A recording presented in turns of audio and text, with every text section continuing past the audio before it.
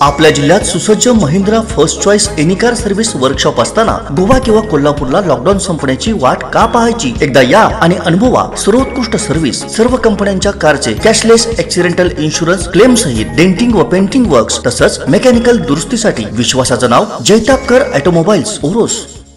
नैसर्गिक आपत्ती निवारणासाठी 10 कोटी रुपयांची तरतूद करण्यात आली आहे। दोडामार्ग तालुक्यातील झुळंबे इथं भूस्खलन झालं होतं, त्याच्यामुळे तो भाग खचला होता।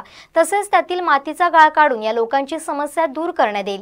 या ठिकाणी असलेल्या घरांकडे जाण्यासाठी व्यवस्थित रस्ता करण्यासाठी निधीची तरतूद करण्यात आली आहे। तसेच या ठिकाणी सध्या जी कुटुंब राहतात त्यांना कॉयर बोर्डाच्या इमारतीत योग्य सुविधा देऊन त्यांची तात्पुरती राहण्याची व्यवस्था करा, असे आदेश संबंधित विभागाच्या अधिकाऱ्यांना खासदार विनायक राऊत यांनी दिले आहेत। म्हणजे माननीय सरपंचांनी सांगितलं ते खरं आहे। गणेश प्रसाद गवस, धनाश्री गवस, सरपंच हे सगळे सातत्याने ह्या कामाची पूर्तता करण्यासाठी प्रयत्न करत असतातच।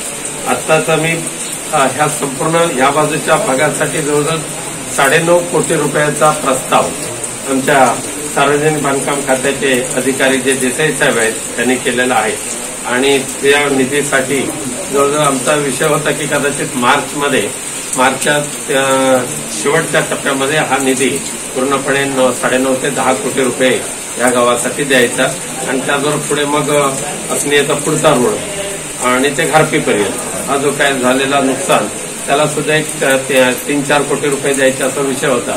पण दुर्दैवाने मध्येच कोरोना आल्यामुळे त्या सगळ्या कामाला खात्री मिळाली आणि सगळं विस्कळीतच झालं। आता थोडं काम चालू आहे। हा जो मारलेला आहे पाणी जाण्यासाठी त्याला सुद्धा 2 दिवसामध्ये अजून तुम्हाला मिळालं तर तुम्ही बघा। कोकण त्याचं पूर्ण पेमेंट देण्याचं काम करपे साहेब आणि करतीलच। आर्थिक तुम्हाला मंजूर हवा असलेला निधी आम्ही उद्याच्या उद्या मंजूर करून देण्याची आम्ही व्यवस्था करू। जे काही कृषी खात्याचे जे आहेत कामं आणि बाकीची जी खात्यांची जी कामं राहिलेली आहेत पुन्हा एकदा या झुळंबेच्या संदर्भात तिथे शिरशिंगेच्या संदर्भात हे जे 6 गाव गेल्या वर्षी अफेक्टेड झाली होती त्याची पुन्हा आम्ही बैठक शनिवारी लावलेली आहे। ज्या डिपार्टमेंटची जबाबदारी आहे त्या डिपार्टमेंटने कामं पूर्ण करायलाच पाहिजे वेळेमध्ये, कारण इथे काय ह्या गावाची परीक्षा आपण घेऊ शकत नाही। चला गेल्या वर्षी ते झालं, ह्या वर्षी काय होते ते बघूया, पुढच्या वर्षी काय होते ते बघूया, तसं नाहीये। एक टाइम बाउंड कार्यक्रम करून ह्या गावाची सुरक्षितता आणि इथल्या लोकांच्या जीवनाची सुरक्षितता देणं हे आपलं काम आहे।